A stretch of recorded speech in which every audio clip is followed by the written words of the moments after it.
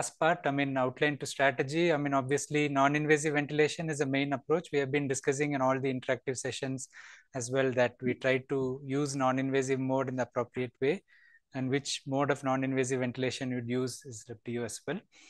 Early and effective use of pressure.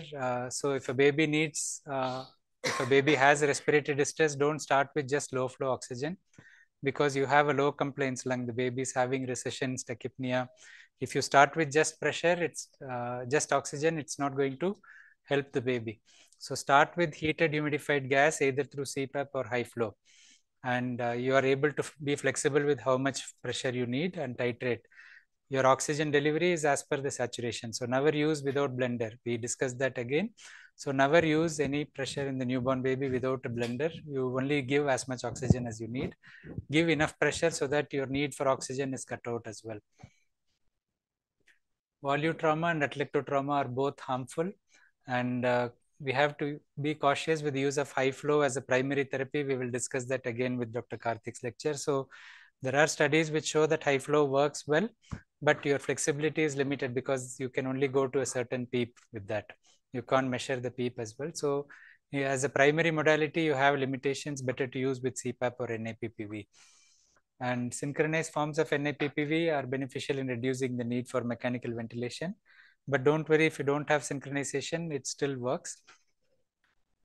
And in case of preterm babies with RDS, consider early surfactant therapy if the FiO2 is rising more than 0.4 in the bigger babies and 0.3 in the smaller babies. If you have used adequate pressure on NAV, we don't use very high pressures on NAV before surfactant because needing like 6 to 7 CPAP or NAPP pressure of 18 to 20 is enough to show that the baby has stiff lungs and you need surfactant. So you may cause a pneumothorax if you delay it too much. So time it appropriately. If you have limitation in surfactant availability, you may have to manage with NAV, facing the risk of pneumothorax. Be prepared for that. But again, you can titrate your target oxygen and carbon dioxide levels in those settings. And consider non-invasive form of surfactant therapy. We had the recent discussion in the OCS as well. So Ensure or LISA can be used. Adequate PEEP is important, open lung strategy even for invasive or non-invasive, as well as high frequency ventilation. You want to be in the optimum zone of the pressure volume curve loop. Avoid hypocarbia and avoid hypercarbia as well. Use permissive apnea with caution according to the age of the baby. Minimize the period on mechanical ventilation. So always look at extubation plan, whether the baby needs to be on the tube, start weaning, avoid sedation so that you can extubate. Any spontaneous extubation, consider it as an opportunity to try non-invasive. We have the lecture on extubation. I hope you have all watched that as well. So I mentioned the optimum zone. So we have the safe window and you have the principle of hysteresis, which applies to invasive and non-invasive ventilation as well as high frequency. So once you have achieved the optimal lung distension, you can drop the pressure without any drop in the volume to a certain level. So use the function of hysteresis to drop your pressures once you reach the optimal volume. That way your chance of over distending the lung when the lung compliance is improving also reduces. So you are keeping pace with the baby and also one step ahead. And of course, if your oxygen requirement starts rising, you know that you wean too much, then you can go back to the previous setting. And allow the nurses to increase the pressure slightly after suction or after handling. And also the FiO2, if it starts going high, they need to alert you. So all this education within the team should happen as well. So in terms of outline to strategy, the synchronized modes, preferably volume guarantee should be used. And assist control can be more effective in the acute phase, but again, don't be dogmatic about using assist control. If the rate goes high, you have a higher chance of both volume trauma and CO2 washout. SAMV or assist control with PS can be used, and we mentioned this. Hypocapnia can be an issue where the auto triggering is happening. And monitor changes in lung complaints and wean pressures, preferably with volume guarantee. And NAVA can be used in select babies as well. And we will discuss high frequency tomorrow. It's mainly used as a rescue modality by most of us, though some units use it as a primary modality. In PPHN, nitric oxide is shown to be more beneficial when you use it with high frequency, or more effective when you use it with high frequency, because the lung needs to be open well. And as a primary modality, we have some limitations. You may need sedation more than you need with conventional. The unit familiarity, you need more intense nursing care. So if the nursing numbers are limitations, and we will discuss the lung recruitment strategy as well tomorrow. So to conclude, ventilation is an art as well as a science. So this is more a summary of what you have been learning in the whole module.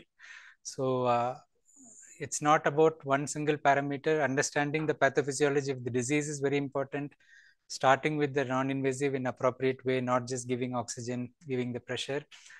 Not hesitating to move to the next level of support in a timely manner, a surfactant within less invasive or ventilation, and making the choice carefully. I mean, if you have a CO2 of 70 or a baby is a 26 weeker, you may go for intubation and ventilation rather than LISA, depending on your unit expertise as well. I mean, of course, there is no hard and fast rules there, but you need to make a decision which is in favor of the baby as well. You don't want to handle the baby unnecessarily. You don't want the baby to go through trauma from repeated intubation attempts.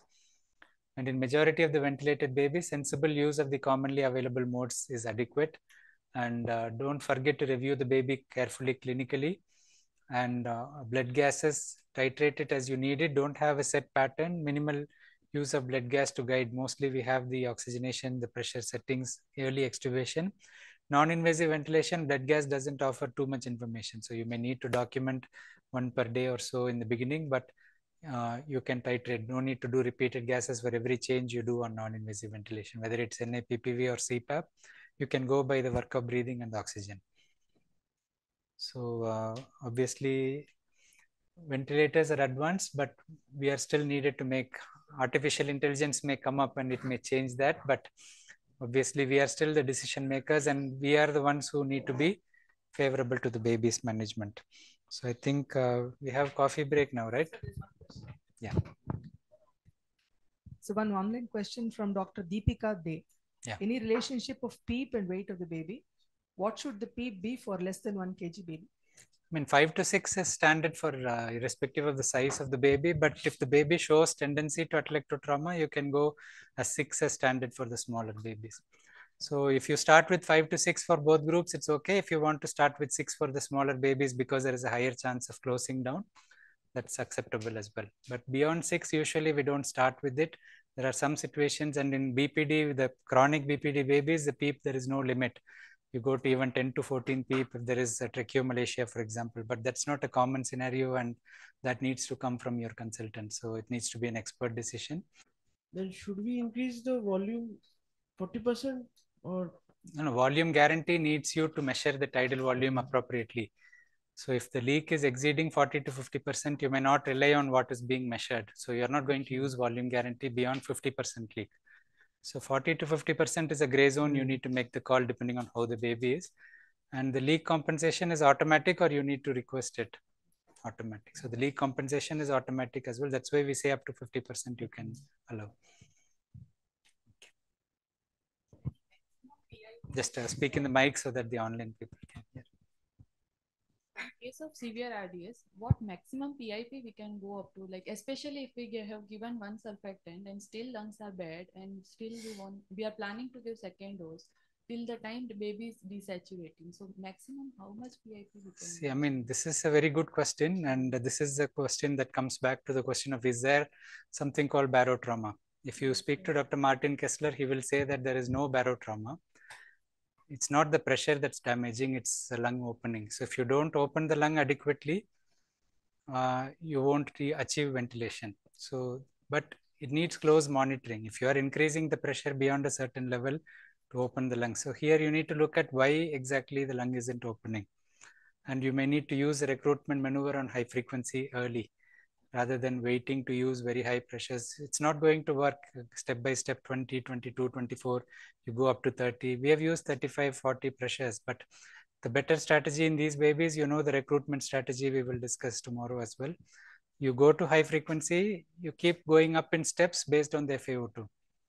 You understand? So the recruitment maneuver is you go up in steps of 2 or 3, you go by the FaO2, and as the FaO2 starts reducing to a certain level of say 30 to 40%, you keep going up on the pressure. So this is high frequency recruitment strategy, because here it's a map. It's not, the shear stress is not going to be as much. The problem with the very high pressure on conventional is the shear stress, because the gap between the PIP and the PEEP is very high. It's going to go back and forth. But you're right, if the lung is not open, nothing helps the baby. So quickly switch to, after the surfactant dose that you gave, if your baby is not responding, don't delay too long. Make sure the tube is really in the airway. I mean, you don't have the carbon dioxide sensor.